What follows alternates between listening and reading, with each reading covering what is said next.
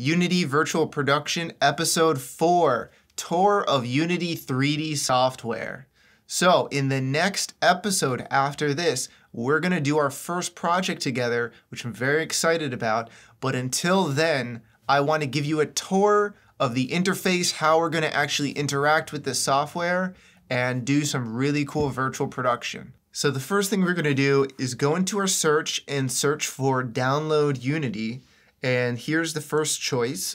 Now with Unity, you get a choice to download just the software, or we're going to download Unity Hub. And Unity Hub is kind of like Adobe Creative Cloud, where you download the Creative Cloud and from there you're going to download Photoshop and Premiere Pro and After Effects. Now we have the projects panel right here, and what we're going to do is go over to the installs panel. And as you can see, I already have 2 installed here, and I'm going to install one as well. So we go to add, select whatever's recommended right here. I'm going to create a new project. We're going to hit new, and we're given a choice here of a 2D project or a 3D project.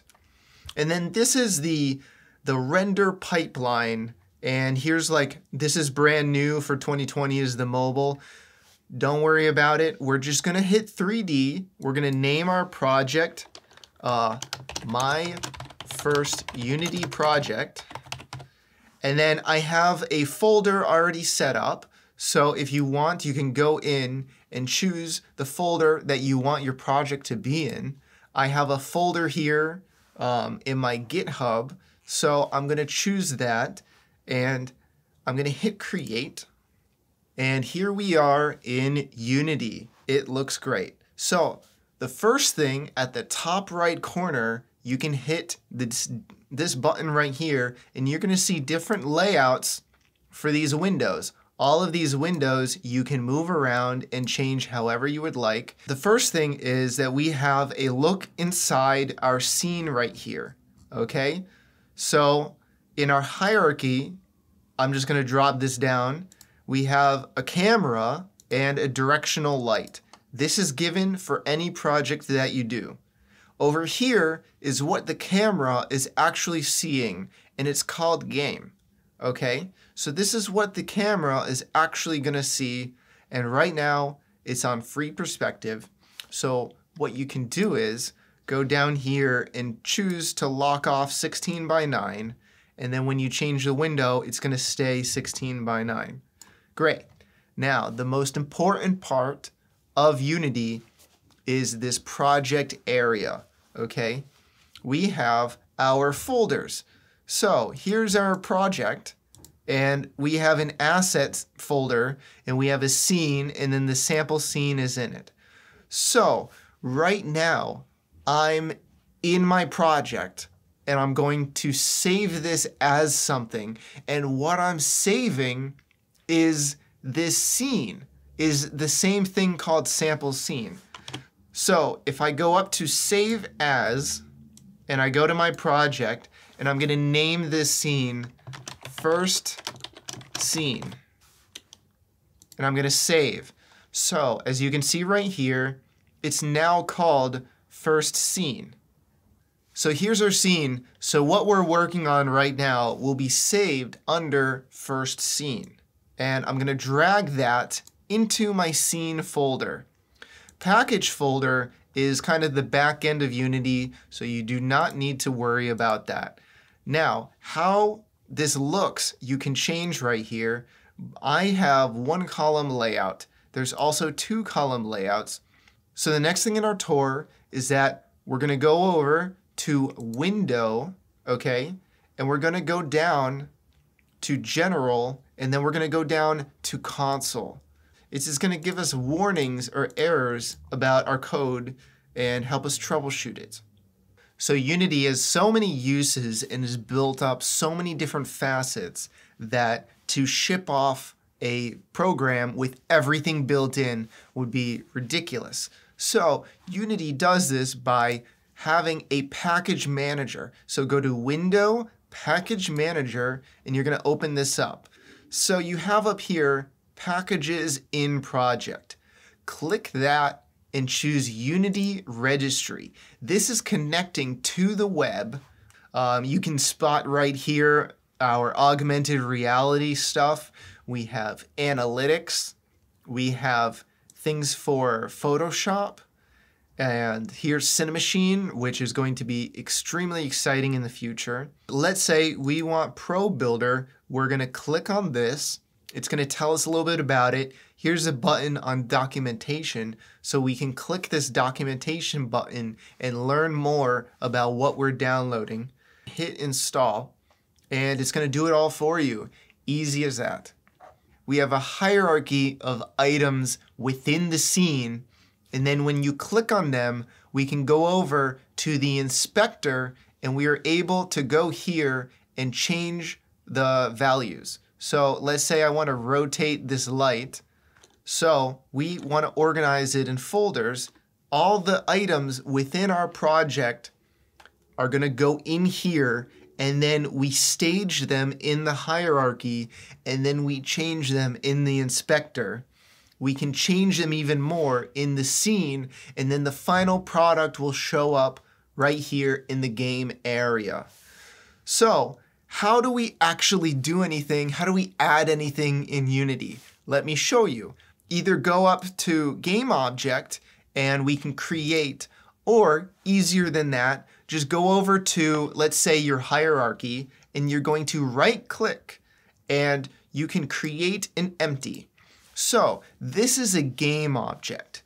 Everything here is an object. My camera is an object, my directional light is an object, and my game object is an object. A game object on its own has these parameters. Now, a game object is a great way of creating a hierarchy of items that are parented to another item.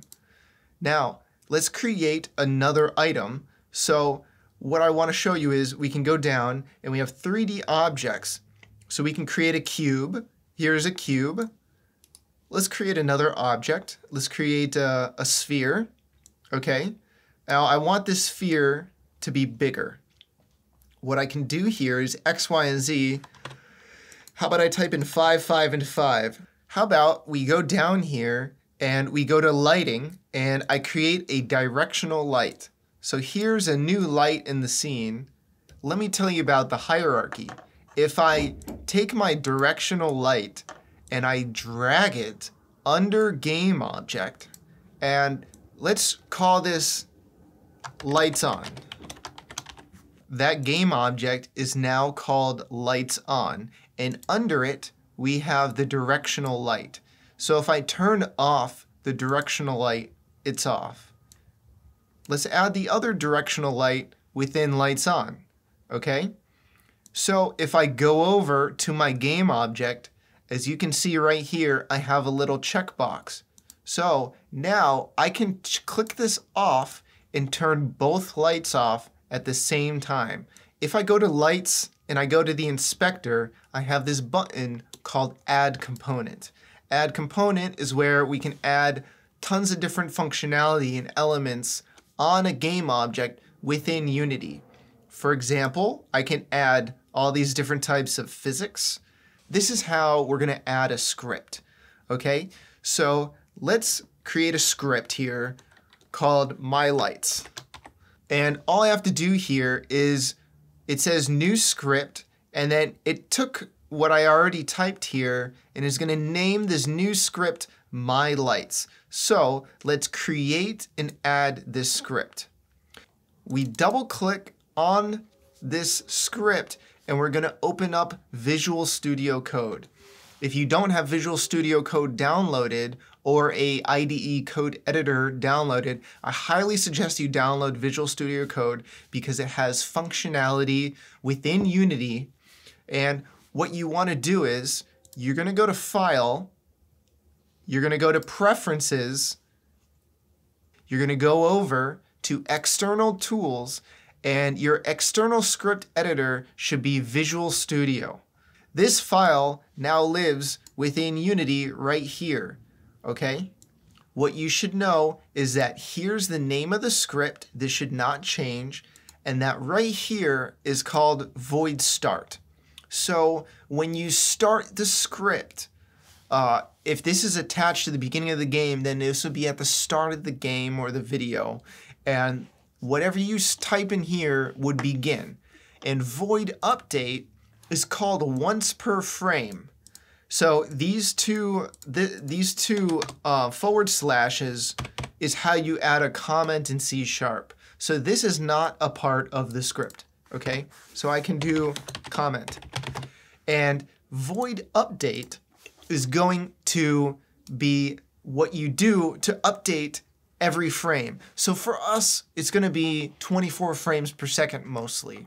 If you're doing a video game, you have something update every 60 frames per second. So now I'm going to show you how the magic works. Before void start is called, I'm going to create a public game object, and I'm going to call it lights. And then we initialize with the semicolon. So I'm going to hit save, and I'm going to do Alt-Tab back into Unity. I have this game object item here under lights, and what I can do is I can drag lights on, and now this is the big functionality of Unity, that this object is now hooked up in my script, and I can go back to my script and I can turn it on and off using coding. So I can change all of the lighting in coding any way I want. So there's an incredible amount of functionality within this program, and I only want to show you a few more things. You can go up to Window, and you have all these different things here. Animation window, you can drag in, and you can create an animation here. And the final thing that I want to show you is what do we do once we're done with our project, is you go over to File and you go to Build Settings, okay? And under here we have Platform. We have for the web, we have PS4, Xbox, iOS, and you can download all of this and reformat your project to work for that. So the last thing here is you go to this little button right here. It's a very important button though, called Player Settings. You're gonna click it and you have a huge amount of choices for settings for your project. In the next episode, we're gonna do our first project together. I'm very excited for that. We're gonna hook up a camera to Unity. We're gonna do a little bit of coding. Don't worry, I'm gonna take you step by step. It's going to be exciting. It's going to be fun. Give me a like and subscribe if you enjoyed this content, and I'll see you there.